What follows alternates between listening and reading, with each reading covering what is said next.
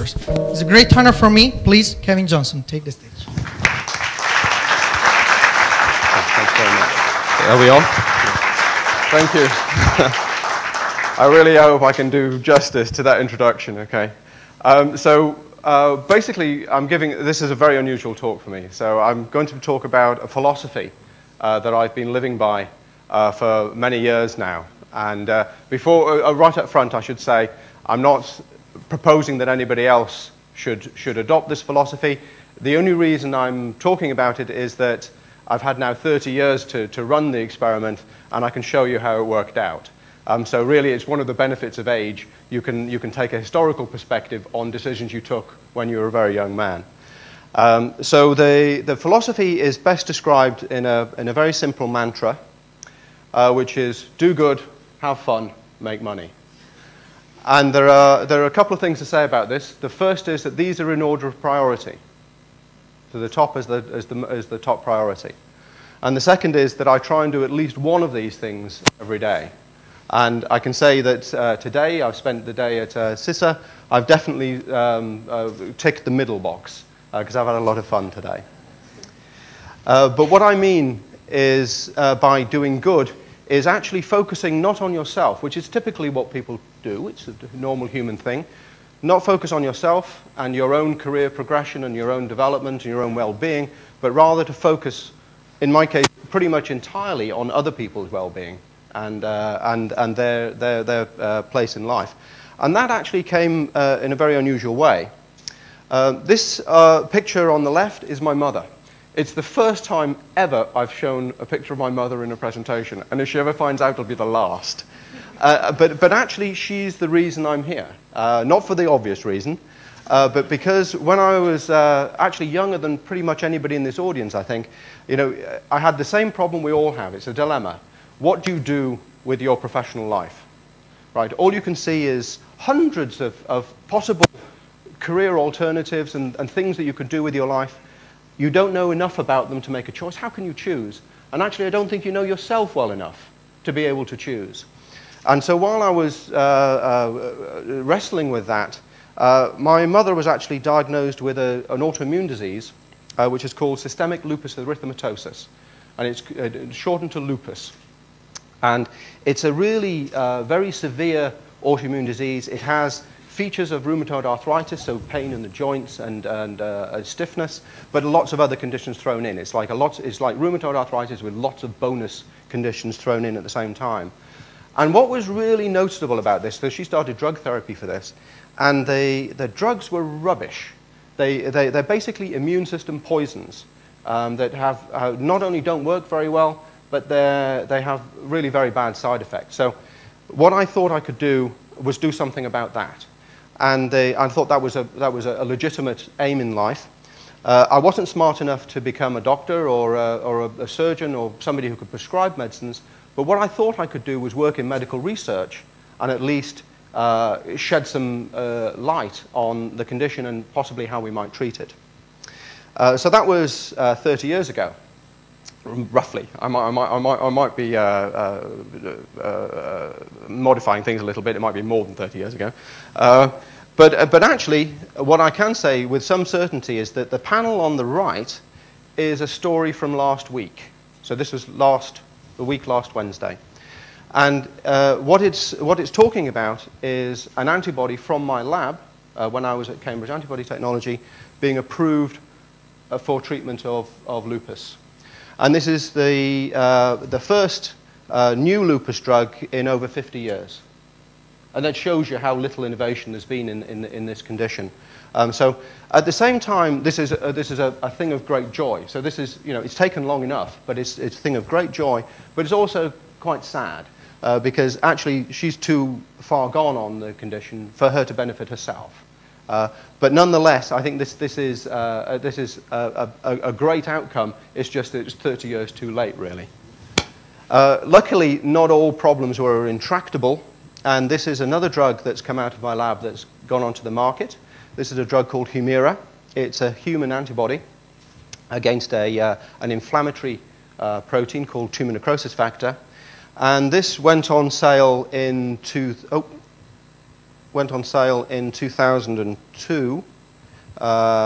We did the submission in late 2001, but it went on the market in 2002.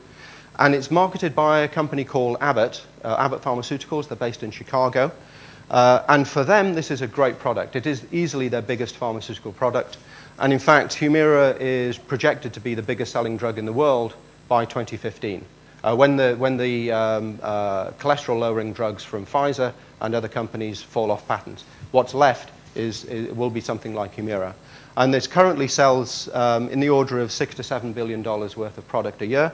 And the way that Abbott see it is a pipeline within a product. This is actually a slide they used to us, because not only is it useful in RA, it's useful in other autoimmune conditions like ankylosing spondylitis, Crohn's, and juvenile arthritis. But for me, the real value of Humira is this one, because it works in most RA patients, but in some it works spectacularly well. We don't understand quite why, but some it works spectacularly well. And for them, it's life-changing, truly life-changing. If you've got a chronic condition like this, usually hits you in later life, it actually dominates your life. You're always in pain. You're compromised in terms of what you can do. So your quality of life really does plummet when you pick up a condition like this. And as I could see from my home life, this has a big impact. And actually, I think this is an important thing. I think the quality of life is critically important, because the people in this room, you're in Italy, and most of you are quite young. You'll probably be the longest-lived people on the planet that the planet's ever seen, right? But you will then be prey to these chronic conditions, and unless we can do something about them, you're not really living longer, you're just taking longer to die. So I think quality of life, this is not a life-threatening condition, but I think its quality of life, it has a big impact on the people who suffer from them, which actually could be any one of us, fast forward a few years. The second line of the mantra is to have fun.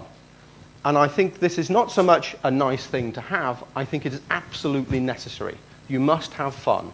That's partly in your day-to-day activities, but you spend too much of your time at work, too much of your time on your career, particularly if it's absorbing one, for it to be anything otherwise. You've got to have fun out of this. And I'd be the first to admit that if you try and do anything significant, it's majorly stressful.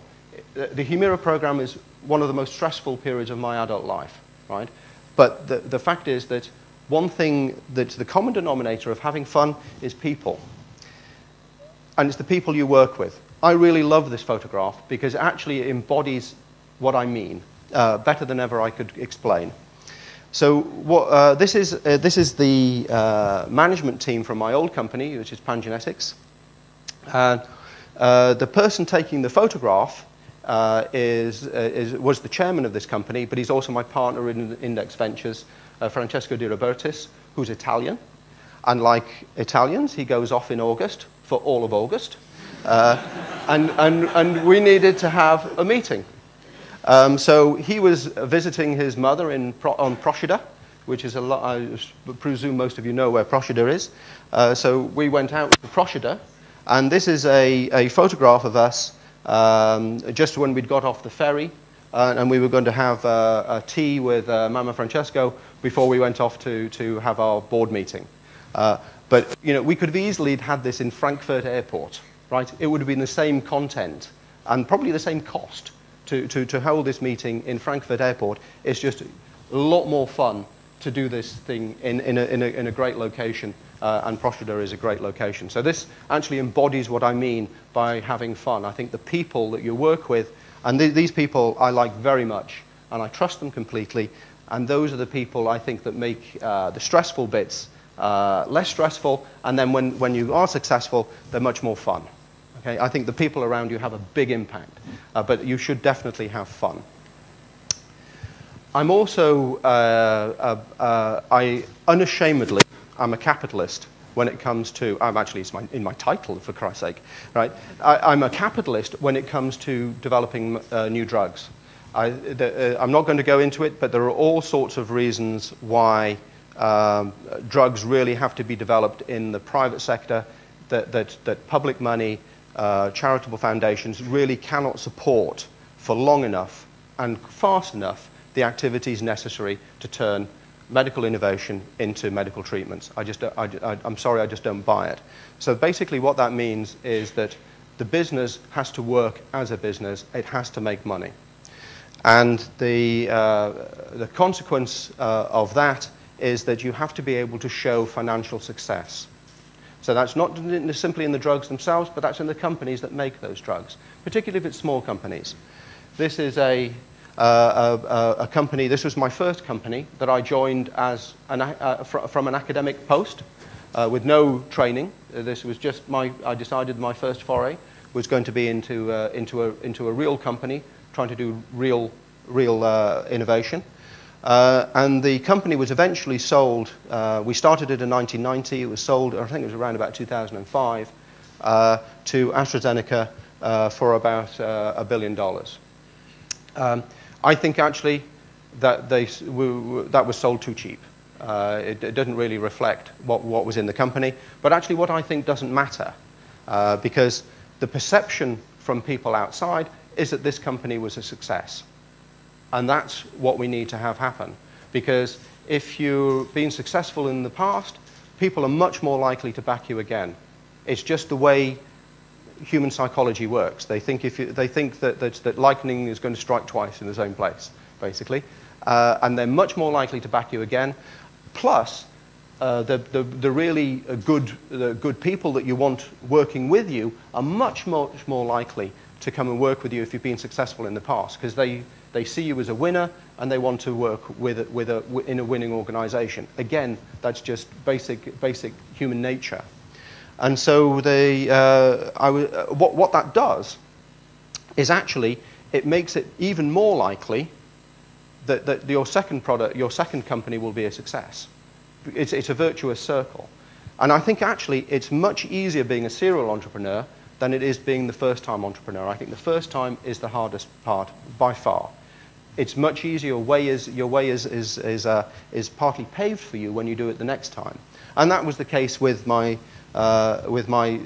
second company. I've only done two. Oh, well, I've done a few other little ones as well. But the second biotech company, which was this company called PanGenetics, and this is a press release from when we sold the lead antibody to Abbott again. There's a theme developing here, but we sold it to Abbott again. And actually, this was record-setting amount of money for a molecule that was at that stage of development. It's the example that's off the curve, off the median. And the reason I like this very much is because this molecule has its roots here in Trieste.